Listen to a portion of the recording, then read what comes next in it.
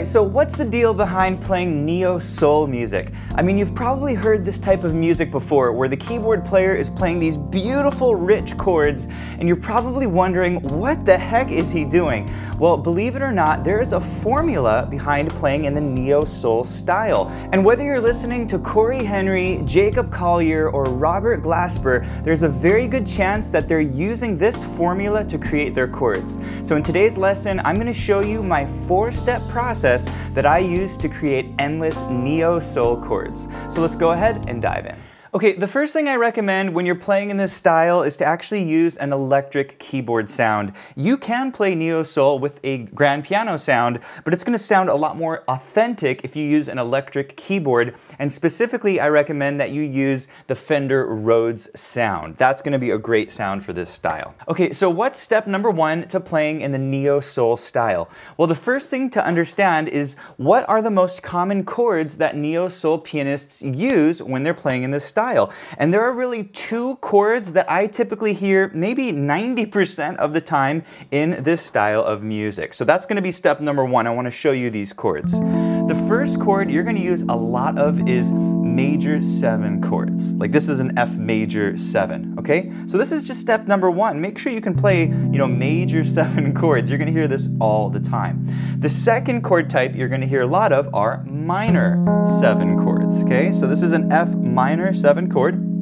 And so make sure you can play chords like this, where you have a minor triad and then the 7th a whole step below the root. And you can practice some different minor 7th chords around the piano. Just make sure you're comfortable with these chords. All right, before I teach you step number 2, if you're enjoying this video, please hit the like button. And if you're new to the channel, be sure to subscribe for more videos just like this.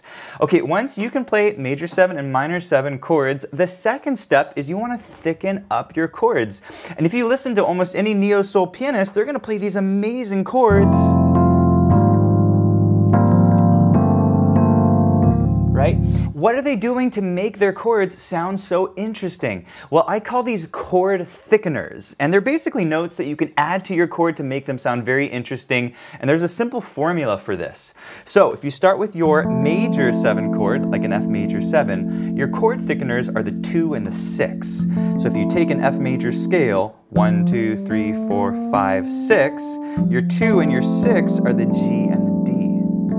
Right? And so instantly your F major 7 chords are going to sound a lot more interesting with the 2 and the 6. So just remember, that's your formula for major chords, is you're going to add your 2 and your 6. Well, what about minor chords, minor 7 chords? How do you thicken these up? Well, for these chords, I like to add the 2 and the 4. Okay? Doesn't that sound amazing? So just remember this, if you're playing a minor 7 chord, you add the 2nd and the 4th note from the scale, and it instantly sounds a lot cooler. Now, if you want to do a deep dive on how to add these chord thickeners to your chords, check out our chord extensions course over at pianowithjonny.com. In that course, I do a deep dive on these extra notes that you can add to chords. All right, we are on to step number 3, and this is the most important step if you want to play in the neo-soul style, because what we're going to do is we're going to connect our chords in a really cool way. Okay, what the heck am I playing here? Okay, well, I'm using a technique called common tones, and I'm going to show you exactly how this works. So here's the basic idea. Let's say we're starting on an F major 7 chord, and the top note is an F. Okay, and I'm going to voice this chord in a little more interesting way. I'm going to play it like this. Okay, it's kind of a spread out F major 9 chord. Okay, well, here is the really cool thing with the neo-soul style. You'll hear this from a lot of pianists. They'll keep that top note common to all their chords, and they'll switch to a different bass note. So they might come up here to the G flat, and they'll make this a G flat major 9 chord. Okay, or if you just play the chord simply, it's a G flat major 7, and the top note of the G flat major 7 is the F. Okay, so in other words, that F is shared between the F chord and the G flat chord. Well, you could do this again. You could come up to the G, and you could make this the 7th of a G minor 7 chord, and then I'm going to play the extra notes in there, that 9 and the 11, or we call it the 2 and the 4. Okay, does that make sense?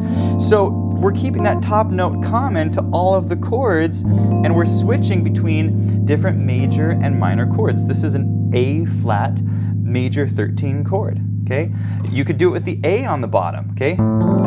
This is an F major 9 over A. You see what's happening? So in other words, that F is going to work with any bass note on the bottom using primarily major 7 and minor 7 chords. Okay, this is a B flat major 9, or you could put the 13 in there, make it a B flat major 13. The only ones that I change are going to be the B. For this one, I like to play this as a dominant chord, so it's like a B7, and I'm adding a 9 and a sharp 11 in there, little cluster. But then on the C, you can make this a C minor 11, okay? Again, it's just a C minor 7 chord, and I'm adding the 2 and the 4, which I taught you earlier, and then I'm just spreading the chord out. Isn't that amazing? Okay, you can do the same thing for D flat, right? This is the third of a D flat major 7 chord.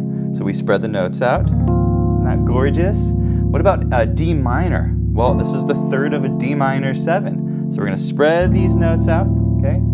And then what about E flat? Well, here's an E flat major 7. That's the 2. So we're going to voice it like that. Isn't that gorgeous?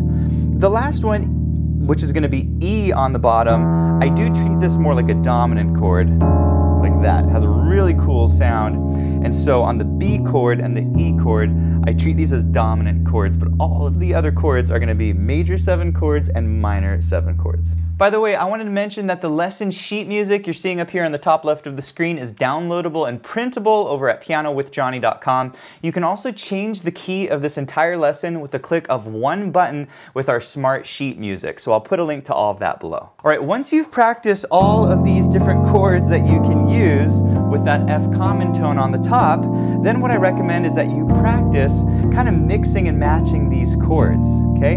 And so here's a really great example of something that I like to do with these chords in the lesson sheet music. So I'm going to start on an F major 9 chord. You can double up as many of the notes as you want. Let's go to an A flat major 13 here. Okay. Then from here you could drop down and play a G minor chord. Drop that G right there, is gorgeous. And then a D flat chord. Doesn't that sound amazing? And then you could come up to like a D minor 11. Maybe go your E flat 13. Isn't that cool?